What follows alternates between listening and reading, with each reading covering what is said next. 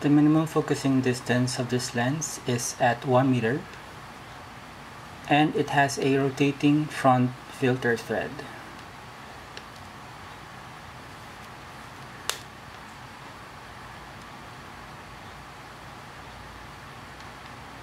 And this is a parfocal zoom, which means that the focus remains constant when you're zooming in or out. You don't have to readjust the focusing.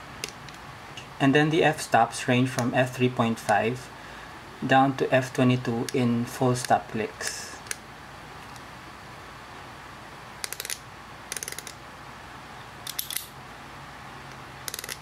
If you would open the aperture to f3.5 at 35mm, you would notice that the blades are not fully open, but this is just normal. And then if you zoom in towards 70mm, the blades gradually open to the fullest circle. To mount this lens on my Nikkor Matte FTN camera, I need to set the lens on f5.6 first.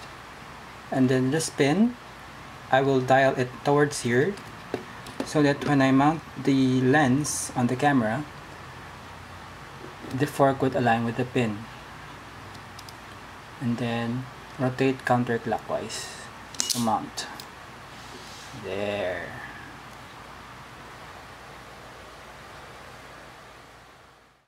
This is the Zoom-Nikkor 35-70 f3.5 AI version. This is a 35mm f3.5 1 meter.